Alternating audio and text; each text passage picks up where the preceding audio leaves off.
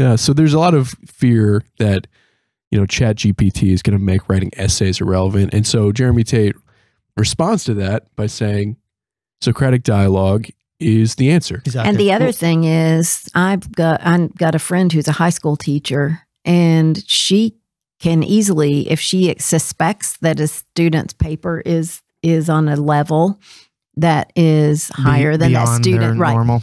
Then she can just put like a paragraph in Google and it'll pull up if it really has been plagiarized. And that's not going to be possible with this. So that's the scary thing, is now you can catch plagiarism if you're a careful teacher, but you're not going to be able to catch it.